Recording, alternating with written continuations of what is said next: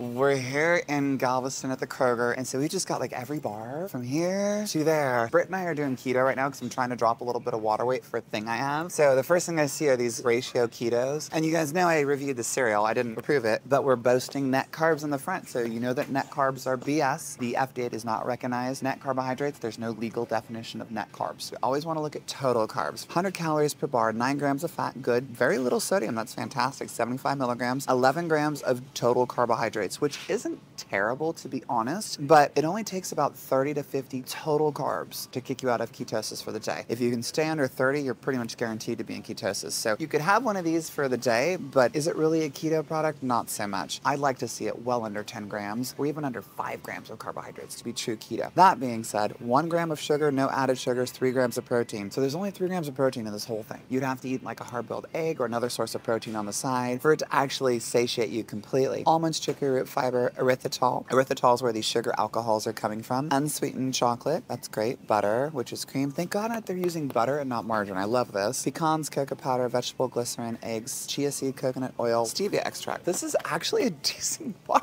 If you could get some more protein in this, it's not terrible if you're doing a ketogenic nutrition plan, but you've got to watch those total carbs. And as far as the ingredients go, they did a really good job keeping it all natural. So I'd say, okay, not too shabby, guys. Another one that you guys ask a lot about are Go Macros. I've done them before, but it's been a long time. I'm gonna grab the peanut butter chocolate chip one, 11 grams of protein, and it's organic. So we're off to a good start. 11 grams of fat, 10 milligrams of sodium. That's pretty amazing. Very, very little sodium. 39 grams of carbs, which is a lot. 14 grams of sugars with 12 grams of added sugars. So let's see where those come from, and only 11 grams of protein. So technically this is not a high protein food, just so you know, because there are 290 calories. Use that 10 by rule that the dietitians like to use. You take the grams of protein, multiply it by 10. So in this case, there's 11 grams of protein, multiply it by 10, that's 110. If the calories is equal or less than that, it's a high protein food. Organic brown rice syrup. At least the sugar is coming from an organic source, but it's a syrup. It doesn't have the fiber included in it. There's only 2 grams of fiber in this entire bar. Rice syrup, another sugar source. Organic peanut butter, great. Organic protein blend, that's fine. Organic chocolate chips, which is made of organic coconut sugar. So sugar's still sugar. It's still gonna spike glucose, your insulin's gonna go up, and your body's gonna shuttle nutrients to fat stores faster. Okay, everything else looks good, but it's all these syrups. So even though it's organic, it's still a syrup. And so now we're just taking the sugars out of things and we're processing them. So you're getting 14 grams of sugar with 12 grams of added sugar. This is a hard fast for me. If I was gonna go to wrestling practice and spend 3 hours in a wrestling ring at high intensity, close to maximum heart rate, I'd burn through these sugars. That would be the only time I would eat something like this. And remember, when there's sugars in your bloodstream, your body's gonna use that first for energy. So you have to burn through those sugars first before you get to body fat. Good old Quest bars. So check this out, 20 grams of protein, 3 grams of net carbs. I'm gonna show you why this is BS. So when you come to the back, 170 calories, which isn't too bad, 7 grams of fat, that's fine, 24 grams of carbohydrates. Total carbs, 24 grams. You always look at total carbs, never net carbs. They are advertising 3 grams of net carbs. So the average person's like, oh, this is great, the carbs don't count. They absolutely count. No matter how much fiber you have, the combustion rate of a carbohydrate is still 4 calories per gram of carbohydrates. Less than a gram of sugar, they're using sugar alcohols. There's 20 grams of protein, that's fantastic. This is a high protein food. Milk protein, whey protein, polydextrose, almonds, water, erythritol. There's been some controversy around erythritol right now. However, the latest study that came out a couple weeks ago, it's just a pilot study with 10 people. We're still waiting for peer-reviewed results to be returned. I'm not throwing in the towel on erythritol yet. Sunflower or soy lecithin, stevia, but it also has sucralose, so it has an artificial sweetener in here. So honestly, this is gonna be about balance for you. When you get down to brass tacks with the Quest bars, they're a high protein food. They've got 12 grams of fiber in them, which isn't bad at all, but just remember, a carb is still a carbohydrate, so your body is still going to process these carbohydrates. So this is not a keto-friendly bar. However, I think for today, this would be another win if you're on the road and you're doing a carbohydrate-based diet. Okay, Quest, yay.